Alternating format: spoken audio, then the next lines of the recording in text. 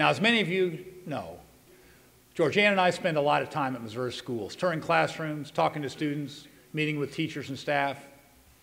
Sometimes I even sneak out and shoot a few hoops. Our schools are the hearts of our communities. They're where we gather for picnics and dances, ball games and bingo, where lifelong friendships are made and fundamental values are learned.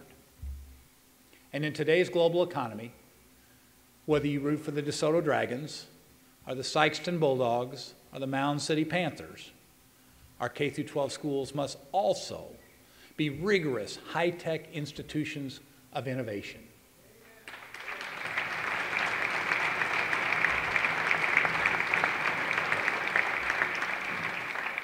More technology, smaller class sizes, well-prepared teachers, the tools our kids need to succeed.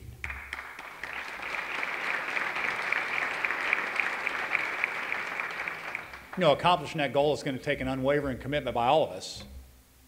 And you know something else? It's going to take money.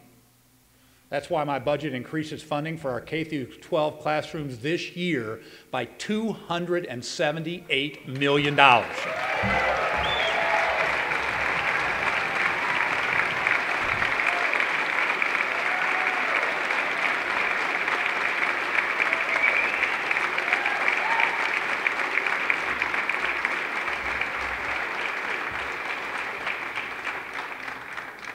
And for those of you counting at home, that will put us on a path to fully funding the foundation formula next year.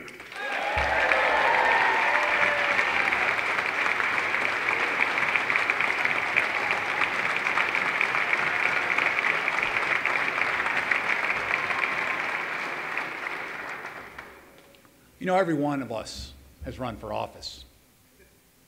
And when we knocked on doors and folks asked if we believed in public education, we all said yes. At every town hall meeting, when someone raised their hand and asked what we do for teachers, we said we'd support them. And on the campaign trail, I bet almost all of us made a promise to invest in our students and our schools. Well, you know what? It's time to put our budgets where our campaign brochures are.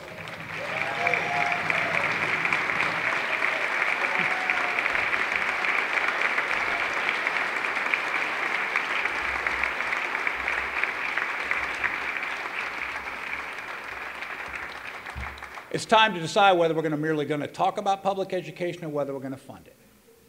This is the test, and this is the year to get serious about fully funding our schools.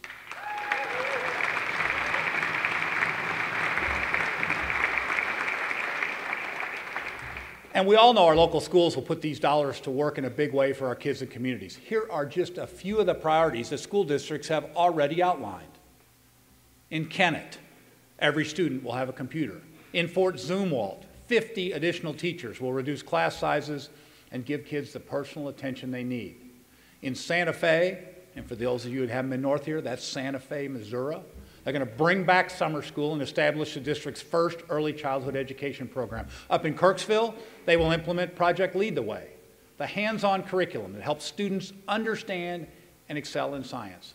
And in Springfield, 4,000 more 3- and 4-year-olds will have the opportunity to attend high-quality preschool.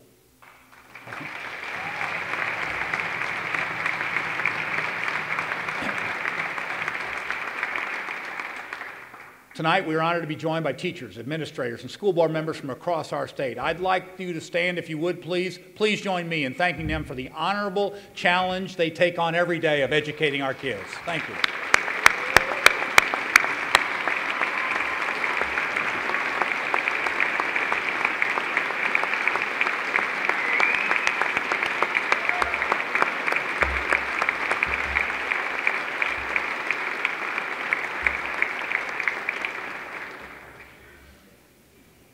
You know, and with this commitment to fully funding the formula, we're going to demand accountability and measurable results.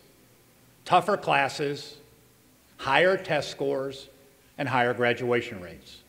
Our students need to be ready to compete worldwide, and that means they have to raise their game. We're going to have to raise ours too. We have got to believe in education so much that we commit to making it better.